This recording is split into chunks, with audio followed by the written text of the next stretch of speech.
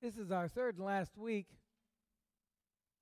We've been talking about marriage and part of a county-wide emphasis. The rest of them are starting this week, and we're finishing, so we're 2 weeks ahead of them all. And we're going to talk about little ones, about the kids. Okay? Let's begin in prayer. Now, Lord Jesus, open our hearts to you, that we may grow in you, and we may serve you, Lord. That we may be the kind of parents and grandparents that you call us to be. To put your word first in our lives and in our children's lives. In Christ's name, amen. So how important are our children and our grandchildren to God? Now, if you paid attention to the gospel reading as we read, you get a glimpse of just how important kids are to God. Because in this passage, Jesus tells us that if we cause a child to sin, it would be better off if we had a millstone tied around our neck and tossed in the sea. Now, think about that. That's better off than what God wants to do to you. You'd be better off cutting your hand or gouging out your eye. Better off. That little children are protected by angels who always have the Father's ear. The Father himself is watching over them.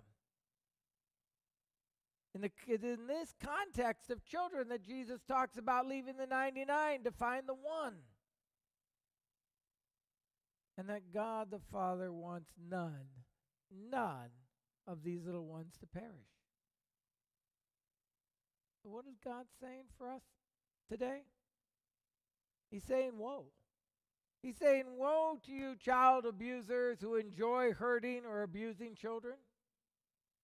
Woe to those who find sexual pleasure in children. But maybe more closely to home, woe to you who teach by word or example that sports, school, fun, or future is more important than God. Woe to you parents and grandparents who do not teach your children the word of God. Woe to you who do not strive daily to make sure your children enter the kingdom of heaven.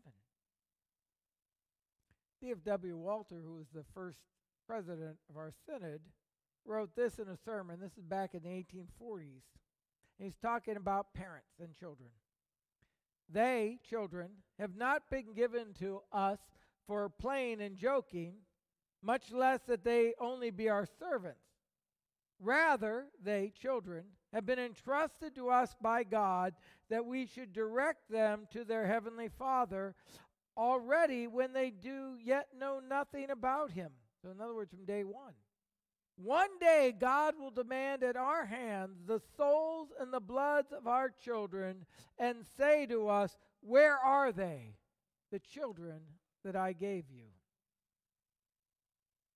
Prophet Malachi talks about this too. And the second thing you do, you cover the Lord's altar with tears, with weeping and groaning, because he no longer regards the offering or accepts it with favor from your hands. In other words, God's not talking back. He's not answering you. He's not blessing you. But you say, why does he not? Because the Lord was a witness between you and the wife of your youth, to whom you have been faithless, though she is your companion and wife by covenant. Did he not make them one with a portion of the Spirit in their union?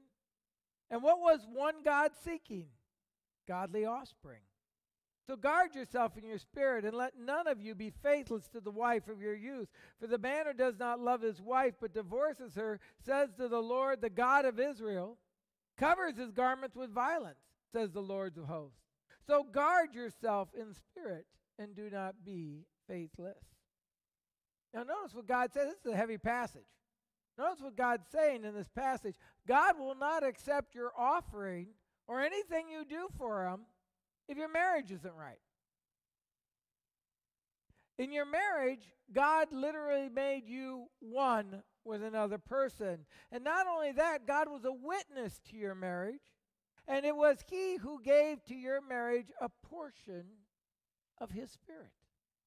God literally made a portion of himself into your marriage. And God had a purpose for your marriage, because the purpose for marriage is to produce godly offspring. Notice, it's not to have kids. It's to produce godly offspring. Godly children. For the one who divorces their spouse commits injustice and covers his garments with violence. Now, that passage tears me up. Okay? I'm divorced. And I know many of you are. And that's a tough passage, but I have to live with, and you have to live with, that in every divorce there's sin. No matter what the cause of divorce, there's sin. Divorce is sin. Am I forgiven? Yes. Have I been redeemed by the blood of the Christ? Have you been redeemed by the blood of Christ? Yes. Has God restored us? Yes. In my case, I know God has given me a new wife, and it's a blessing to me and a blessing to my ministry. So God has done wonderful things to that. I don't need to live in guilt because I'm divorced. I don't need to live in what ifs. I do not need to live in fear of God will not accept me or love me or protect me or take me home. But all of that does not deny the sin of divorce. You can't deny it. Nor does it remove the scars upon my children. Because the reality is, every divorce brings scars upon our children. It does not stop me from questioning, what would my children be today if I had lived a godly life and my spouse and I both had committed our walks to God the way it should have been? Would my son be an evangelist or a pastor or leading people to the Lord? Would my daughters be missionaries or deaconesses or marry strong men of God who would lead them in God's word? Instead, what I see in my family is the chain of the sin of divorce being passed down from the father to the children, just as the scripture says. Now, if you're divorced, I'm not trying to beat you up today, folks, because I'm not trying to beat myself up. I'm not trying to make you feel condemned, because the truth is, if you've been divorced, all sin is forgiven in Christ. All sin is renewed. But what I am trying to say is that we need to understand that raising children who follow God faithfully, closely, eagerly, continually is our number one priority as parents, bar none. Bar none. The number one priority as parents and as grandparents is to have godly children. Nothing else is more important. How do we do it? God gives us an example in Colossians. Let the word of Christ dwell in you richly, and admonishing one another in all wisdom, singing psalms and hymns and spiritual psalms, with thankfulness in your heart to God. And whatever you do, in word or in deed, do everything in the name of the Lord Jesus Christ, giving thanks to God the Father through him. Wives, submit yourself to husbands as is fitting to the Lord. And husbands, love your wives and do not treat them harsh. Children, obey your parents in everything, for this pleases the Lord. Fathers, do not provoke your children, lest they become discouraged. In this thing, there are four messages, or four things that we understand. We begin to understand that we are to teach our children by example. Again, what does it say? It says, let the word of Christ dwell in you richly, teaching and admonishing one another with all wisdom, singing psalms and hymns and spiritual psalms with thankfulness in your heart to God. And whatever you do, in word or in deed, do everything in the name of the Lord Jesus Christ, giving thanks to God the Father through him. Children, if we know, are sponges. They suck up everything, man. The younger they are, the more they are. My friend, we're back in seminary, and we were all assigned field work places. In other words, you were assigned a church that the second year of seminary you would go to, and you'd help out and do little things around whatever they asked you to do. And my friend, who had 6 kids, was late that day, and he was breaking the speed limit by quite a bit when the cops pulled him over. And he's sitting on the side of the road on his way to church late, and he Cops is looking and talking to him. He looks in and says, well, at least I see all you got your kids all buckled up. And the littlest one pops up and says, oh, Daddy makes us always buckle in when he's going to speed to church. Truth. You got a ticket too. Children pick up everything. Everything. The way you talk, how you treat your spouse, your attitude towards work, you name it, kids pick it up. And so that is what Paul is telling us. Today, Paul's telling them, if your kids are going to pick it up, have them pick up the Word.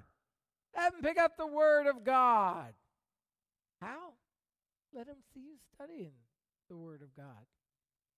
I've talked about that many times. One of my greatest pictures of my dad is the fact that every night at 11 o'clock he would go in and do his portals of prayer and read a scripture every night no matter what. I remember that.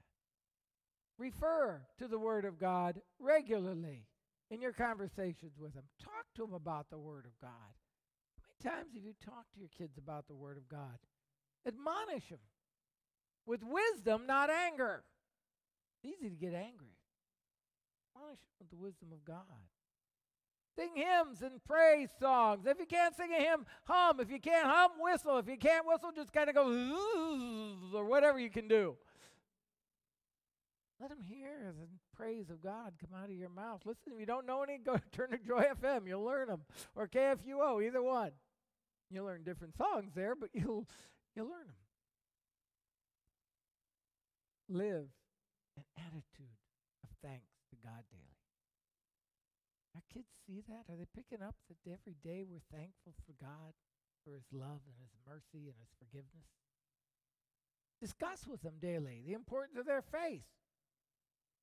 Talk to them about it, how God set them apart for themselves, how God has blessed them with His love, with His eternal life, and with joy. Talk to them, no matter what age they are. Talk to them about God.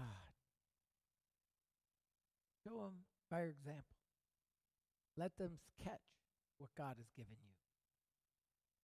Second, we teach our children by our obedience. Wives, submit to your husband as fitting to the Lord. Husbands, love your wives and do not be harsh with them. Children, obey your parents in everything, for this pleases the Lord.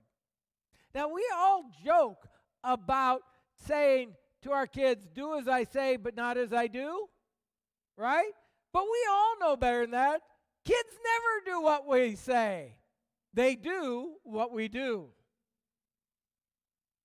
That's a reality. So how can you rightfully expect your children to be obedient to God when you're not? If you're not striving to live Christ in your life every day, why do you expect your kids to do it? When you don't bring them to church regularly, do you honestly think they will go to church on their own later in life? When we strive for worldly things and we're constantly consumed with what fits our pleasures and what we want, televisions, movies, fishing, hunting, whatever it is, vacations, do you really think if that's what they see when they grow up that they're going to put God first in their life? Again, one more quote from C.F. Walser. Again, he nails it. I don't think I'd ever have the guts to say some of this stuff. Instead of lighting the way, let's talk about parents. Instead of lighting the way for their children through their God-pleasing example, through their zeal and seriousness in their Christianity, they seduce them to a similarly ungodly way of life through their bad example, through their lukewarm, sluggish Christianity. Oh, you unfortunate people who act like that. If you considered what you are doing, and if you would hear the woe that God calls down upon such conscienceless parents, you'd be horrified. For God says in His Word, seek first His kingdom and His righteousness, and all these things will be yours as well. But you do the opposite and seek first the kingdom of this world. God further says in His world, for what shall it profit a man if he gain the whole world and lose his own soul? Or what shall a man give for an exchange for his soul? But you consider the souls of your children 1,000 times less important than this whole world. Yes, what shall I say? You sell your children body and soul to the servants of the devil so that they can gain a few rusty dollars. Now, that's about as blunt as you can put it, folks. Reality is God has created us to train our children. So wives, if we're going to talk about obedience, then wives, submit to your husbands as it's fitting to the Lord. What example have you set? Teaching our children.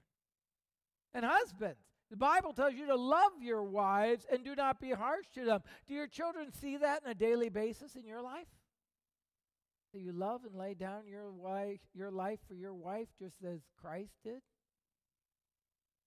Children, the Bible tells you to obey your parents in everything, for this is what pleases the Lord. Are we obeying God by obeying our parents? Those are questions we got to ask. Moses' last words, book of Deuteronomy, last speech basically he gives to Deuteronomy before he dies, before he gives the people of Israel. He writes this. Sorry, guys. Just go like that if I need to go up on more screen. He says, I call heaven and earth as witnesses against you today, that I have set before you life and death, blessings and curse. Choose life so that you and your descendants may live. Love the Lord your God, obey him, and remain faithful to him, for he is your life. And he will prolong your days as you live in the land the Lord swore to your fathers, Abraham, Isaac, and Jacob. Notice what he's telling them. God has set before us, before our families, blessings and curses. What do you choose? Choose life. Choose faithfulness to God. Choose obedience. We may know the blessings of God not only in our lives, but on the generations to follow us. God blesses our obedience. Let's teach that to our children. The third thing tells us to do is that we are to teach our children with discipline. Fathers, don't stir up anger in your children, but bring them up in the training and instruction of the Lord. I still like the King James Version. That was bring them up in the nurture and the admonition of the Lord. But the word is actually training in Greek. Okay? It literally means to tutor. That is education or training, by implication, disciplinary correction, chastising, chastisement, and structure, and nurture. That's what the word means. Okay? So in other words, what God's telling us is we are to discipline our children. Now, in my generation, since the time I was little, we've gone from you could be spanked in school to now you can't spank in school. Now your parents can't spank. We've gone from literally discipline to no discipline in one generation.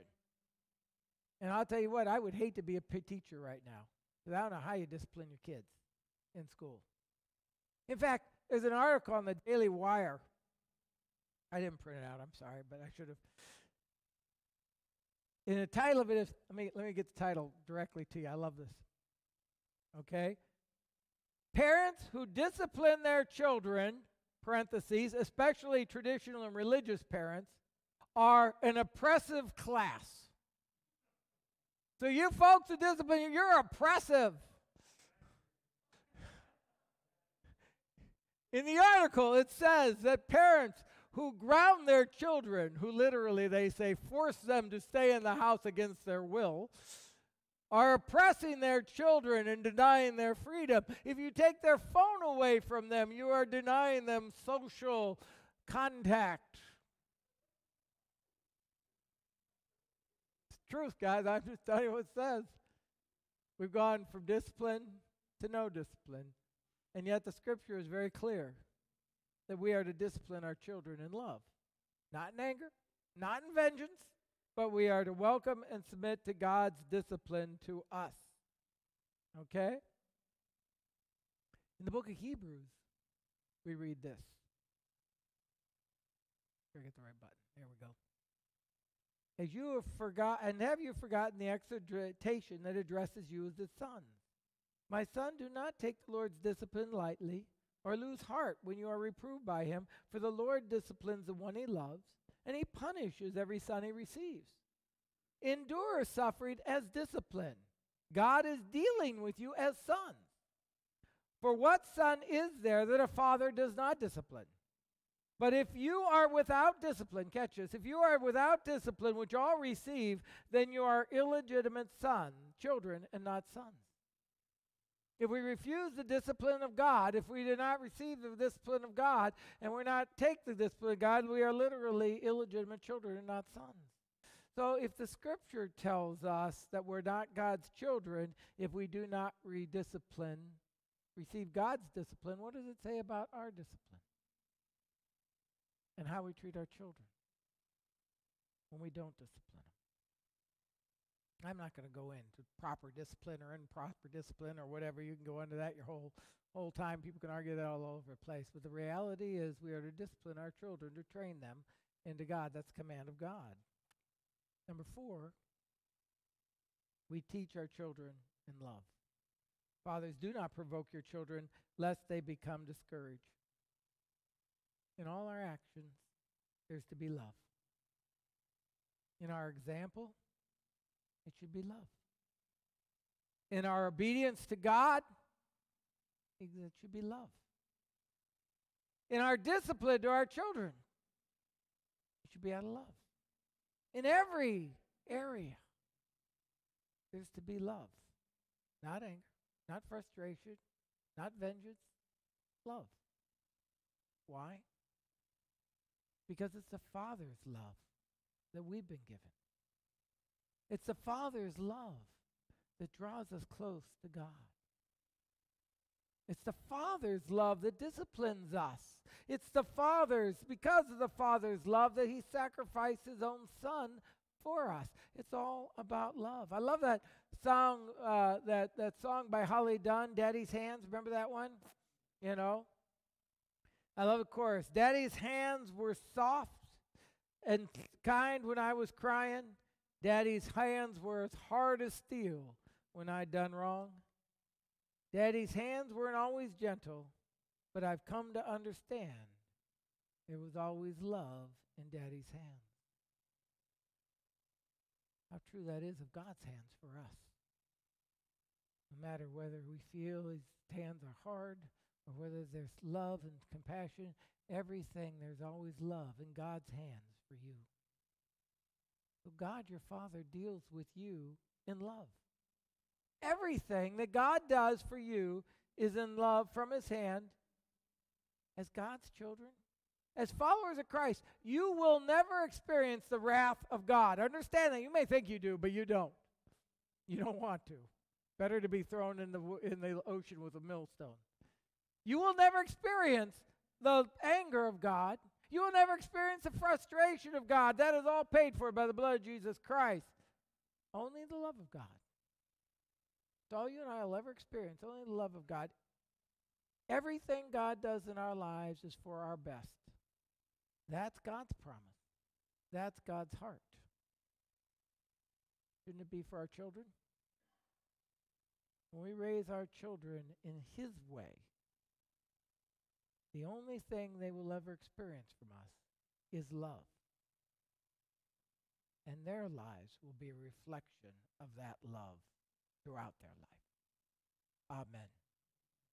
And now may a peace of God which passes all understanding keep your hearts and minds in Christ Jesus from this day forward to life everlasting. Amen.